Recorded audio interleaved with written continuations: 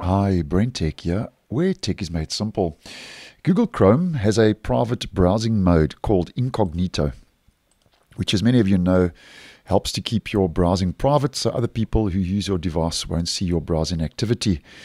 And it does this by not saving your browsing history, cookies and site data, and information entered into forms. But as many of you may know, as it's mentioned here by Google, your activity might still be visible to websites you visit, your employer or school, and your internet service provider, your ISP. And that's because there is a feature called the DNS cache, which basically is a record of all the websites that you have visited in the past, even those websites that you have visited while in incognito mode. That's why this section is mentioned by Google.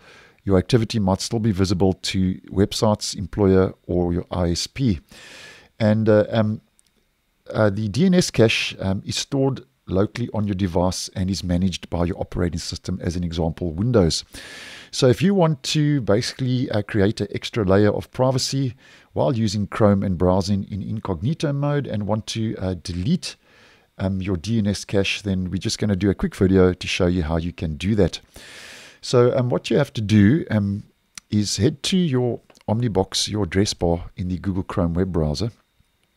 And you need to enter this into the address bar.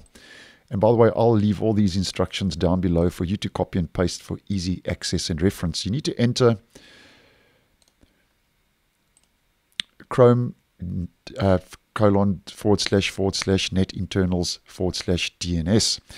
And once you've done that, just hit enter. And as mentioned, I'll leave that down below so you can just copy and paste it. And yeah, you'll see DNS lookup, and it says host resolver cache, clear host cache, and this is what you have to click on. So if you want to basically clear all the data and your browsing history in that DNS cache, just click on clear host cache, and that will basically wipe your DNS cache history, which will be gone after clicking that.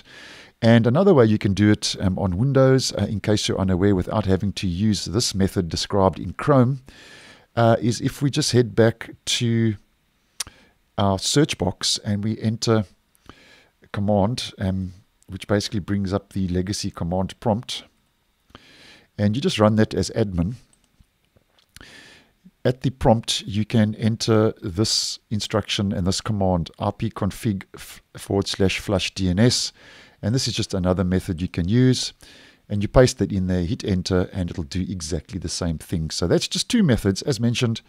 Heading over to DNS lookup, clear host cache, which will basically wipe out all those copies of websites you have visited in the Chrome web browser, including those in incognito mode, and doing the same in command prompt as described and shown using ipconfig //DNS will do exactly the same.